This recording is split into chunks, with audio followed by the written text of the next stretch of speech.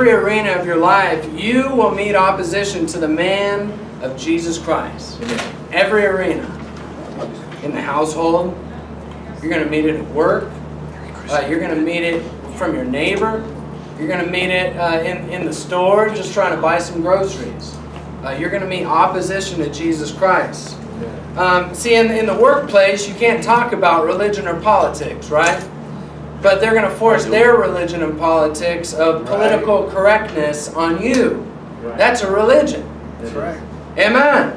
And they're going to force that on you without your permission. They're not going to ask you if it offends you.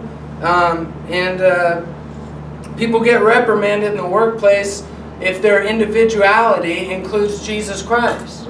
Isn't political correctness all about individuality? I mean, it's about freedom to be who you want to be. But they're hypocrites. That's right.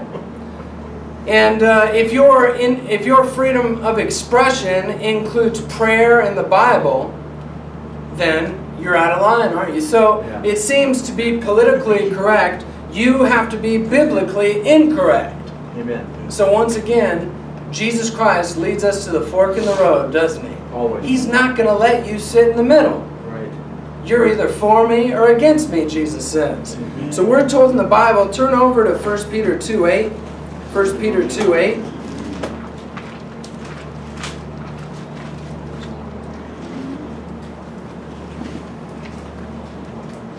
In 1 Peter 2:8, talking about Jesus here, it says, "And a stone of stumbling and a rock of offense, even to them which stumble at the word, being disobedient, whereunto also they're appointed." Jesus Christ will always be a stumbling stone to some God rejecter. Amen. Or some person playing church.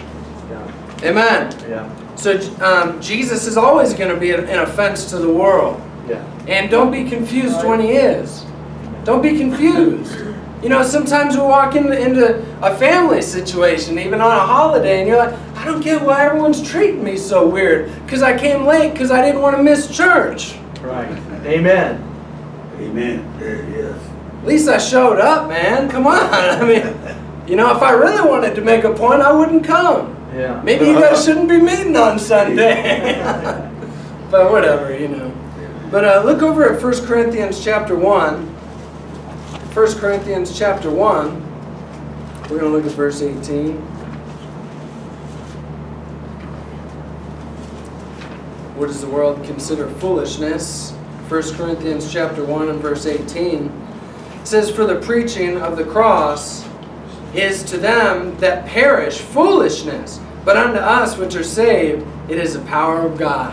Amen. Thank you. You know, some people, they're just not going to realize why you see fit to stand on that street corner and shout at the top of your lungs, or if you can't shout that loud, you get a megaphone. I mean, they just can't understand why you would do that for such foolishness. Is Jesus Christ, God incarnate, dying on an old rugged cross for your filthy wicked sin, you know, for you being saved and born again and forgiven and sanctified and sealed, you know, and for all that sin that you had that would have damned you straight to hell, it's all washed away. They can't understand why you would shout a little bit for about an hour or two. Thank you, Lord. That's right. That's good preaching, brother. But don't forget the extreme weight in believing Jesus Christ is God. That's what we're talking about, the deity of Jesus. There's an extreme weight that comes with you endorsing that fact. When we're sharing with the lost and dying world what the Savior's done and people get defensive, it's for a reason. Some of those people, without you even bringing it up, you're saying that their family went to hell when they died. Yeah, that's right. They're going to have to admit that. If Jesus was who he said he was. Amen. There's a little more at stake, amen, than taking a little 30-second prayer, amen? Because sometimes that's how we view it. It's like, why can't you just, you know what, look at everything he did. Why can't you just love him? Because there's a lot more at stake than that. Yeah. It's them having to admit everything I've been taught since an infant has been wrong. Amen. My teachers, the priests I was raised up under, you know, all these people lied to me. That's what they would have to admit. There's some weight that goes along with realizing that the deity of Jesus Christ is a fact. Amen. With admitting it. Because sometimes, watch out, brother, come on. Come on. You sit in the back or something. You know, you're in the front, so you're on video. You know what I'm saying? So, just mellow out, right? But, there's an extreme way. So if someone was to admit that Jesus was who he said he was, that's what they'd have to deal with. And they're not willing to consider that Jesus is God for that reason. Amen. They're not willing to admit Jesus is God. It's a choice. It has nothing to do with rationale, nothing to do with science. It has nothing to do with anything other than, you know what? I'm just choosing not to believe it. There you go. There it is. That's it. Man. Because if they did endorse it, everything about them would have to change.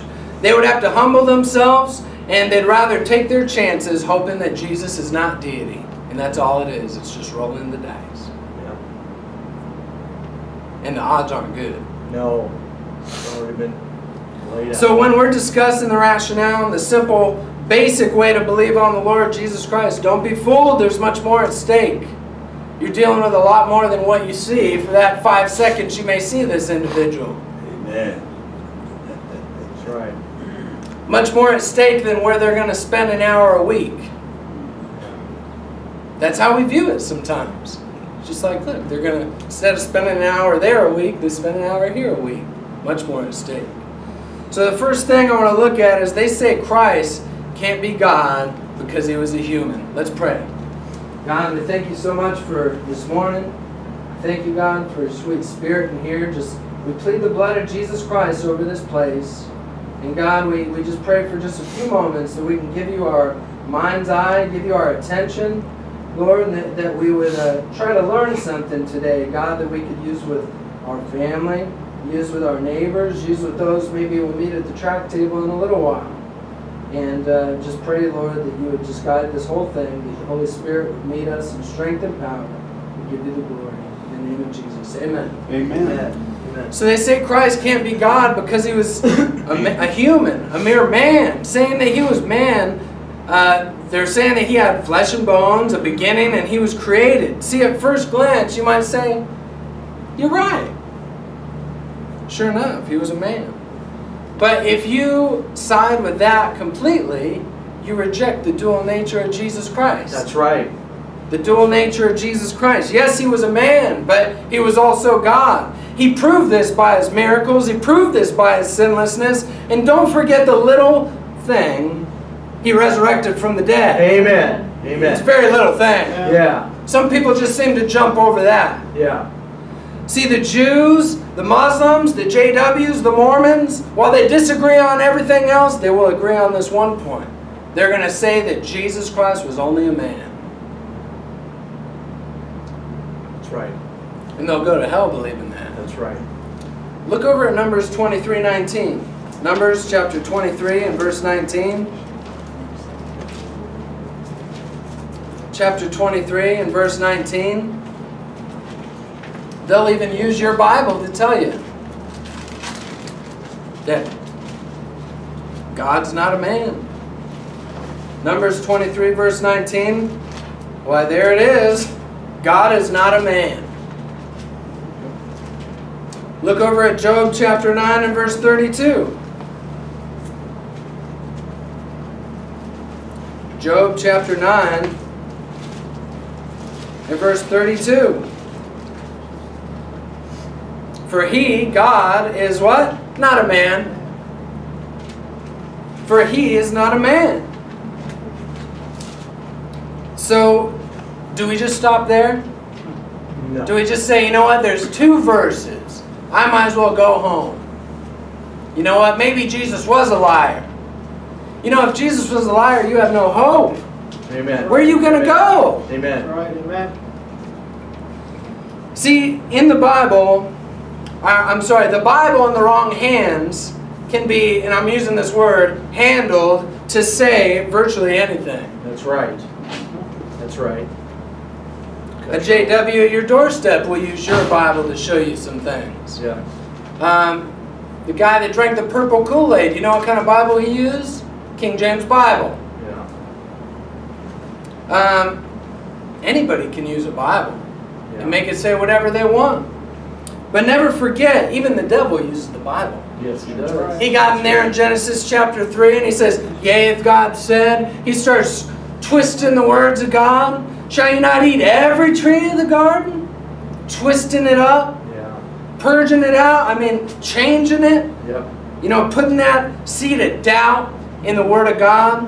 Right. You know, and sure enough, that devil was bold enough. He met your Lord and Savior in the wilderness after he was baptized. After God said, this is my Son in whom I'm well pleased. Jesus went out there into the wilderness led by the Spirit. Yeah. See, T.D. Jakes doesn't want to talk about that. Yeah. Doesn't want to talk about a wilderness experience led by the Spirit into it. If you're walking with the Lord, you might walk straight into a wilderness. That's right. That's right.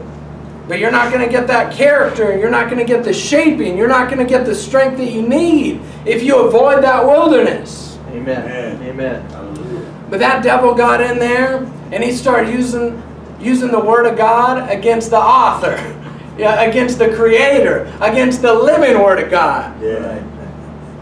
And you know what? Jesus didn't roll up his sleeves and start fighting him with hands and fists. He just started shooting that scripture right back. That's right. Shall worship the Lord. Worship your God. Amen. You know, and worship thy God. Amen? So, look over in 2 Corinthians. If you're still in 1 Corinthians, hang it right. 2 Corinthians chapter 4.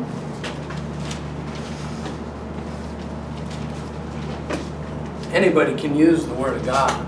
But the Bible says they handle it.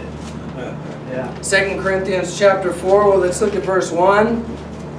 2 Corinthians chapter 4 and verse 1. It says, therefore, seeing we have this ministry, as we have received mercy, we faint not. Verse 2. Am I in the right verse? Yeah.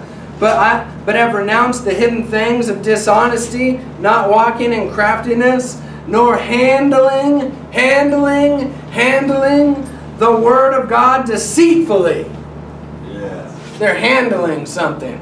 They're handling the Word of God deceitfully. Yeah. But by manifestation of the truth, commending ourselves to every man's conscience in the sight of God. He says, look, we're not like that. We're not coming around handling the Word of God deceitfully. That's good.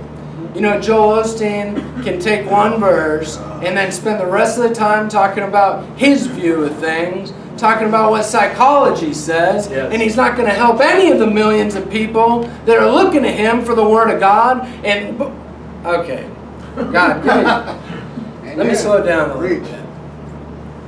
If the man's saved, I don't know his heart. If the man's saved, he's sure going to have to give account for a lot. Yeah.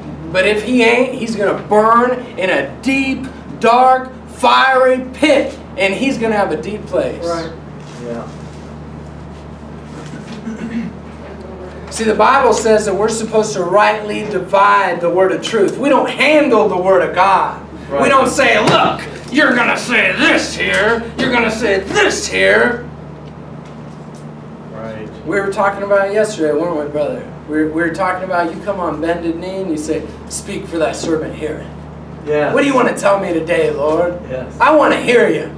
Give me something to get me through tomorrow. Give me something to get me through the week. Yes, Yeah. Lord. I need something to live off of. Hear from you, Lord. I'll read this. 2 Corinthians 2:17 says, for we are not as many which corrupt the word of God. Right. See, you know, I think a lot of Christians, they forget that the Bible tells you there's many that corrupt the Word of God. Right. You start talking to Christians about the Laodicean church age we're in, and they say, I don't see a thing wrong. My church is just doing great. We're just doing fine. Why? You know, we had a fellow yesterday say, you know, I go to a church that runs 5,000.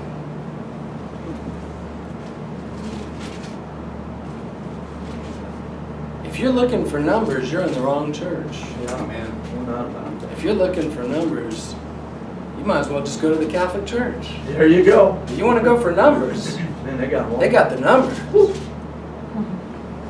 You know, but somewhere along the line, God showed that, man, that's wrong.